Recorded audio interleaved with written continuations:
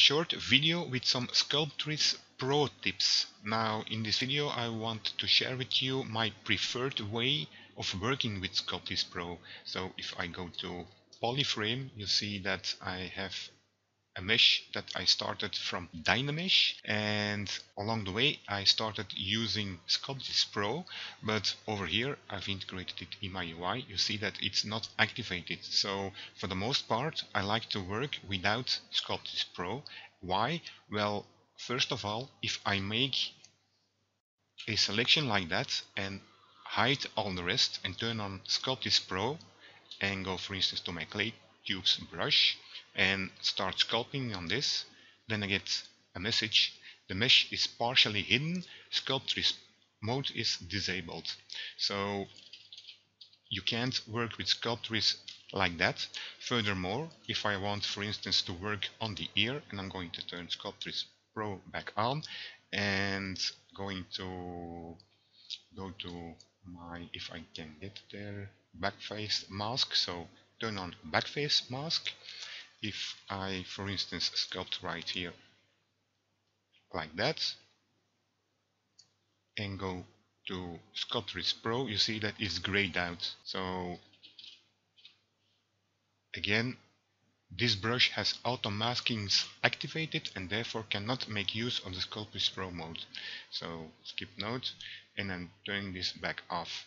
So for the most part I like to turn off Sculptris Pro, and then when I turn on backface mask, of course that's regular sculpting. I don't interfere with the geometry on the other side. So how do I like to use Sculptris Pro? Well, simply by adding geometry where I need it, and then I turn on Sculptris Pro. So for instance, if I want to add some horns over here, and I'm not using Sculptris Pro at this time, I'm simply extracting this.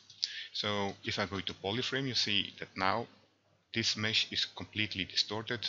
The polygon distribution is not well at all. So in that case, I'm turning off backface mask because it's still on. It has to be off in order to use Sculptris Pro. So now I can turn on Sculptris Pro. I press the Shift key for my smooth brush, press the space bar and set my Z intensity all the way to 0, and now I can add geometry like that and turn off Sculptris Pro again. Now as you can see, I don't have adaptive size on, I do have combined on, so that my polygon distribution will work with the smooth brush. So combined is on, but adaptive size is off, because I like to control how big my polygons are with the subdivide size. So right now it's 0.6. If I set this for instance to 0.1, I will get a much higher density.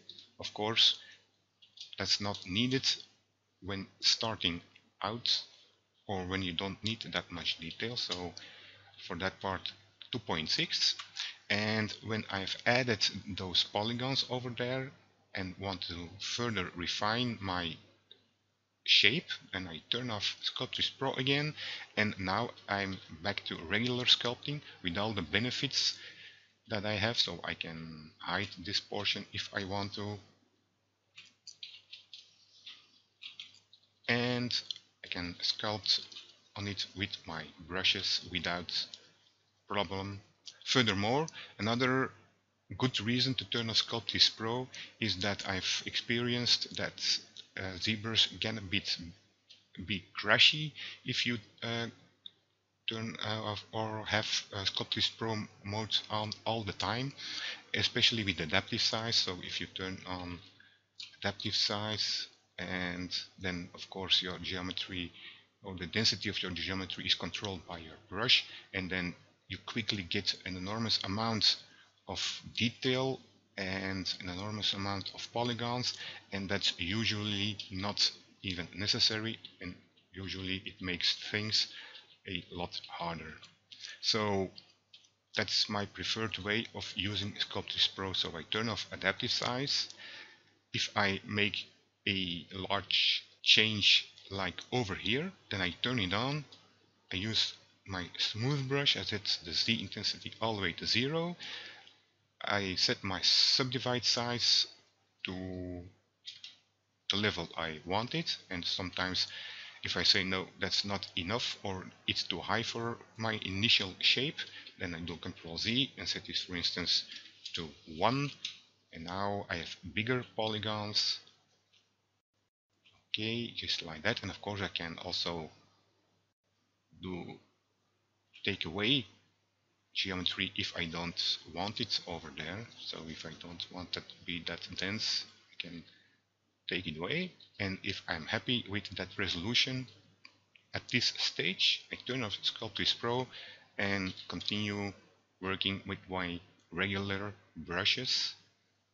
And again, if I'm now working with the snake hook brush. If I distort my polygons really like that, again, turn on Sculptris Pro, go to a smooth brush, it's still at 0, and simply add geometry. And it has become my preferred way of working over Dynamesh. Why? Because once you've added details like in the eyes, here the mesh is a bit denser, then if I Dynamesh, I have to go to a really high subdivision, and then again your polygon count may go up very fast and it might take a while before it's re-dynamished each time. And with Sculptris Pro, it's not necessary. So now of course with my Sculptris Pro mode off, I can turn back on my Z intensity for my smooth brush, just like that. So that is something that I wanted to share in this video, that for the most part I don't use Sculptris Pro. I only turn it on when I make an extrusion or when I want to actually have higher polygon count in certain areas so that I can sculpt finer details. Then I turn it on, and I don't turn on adaptive size. I control the adaptive size via the subdivide size slider so that I can very accurately create the amount of detail that I need, and then turn it off again and sculpt on it with the regular brushes so that I can make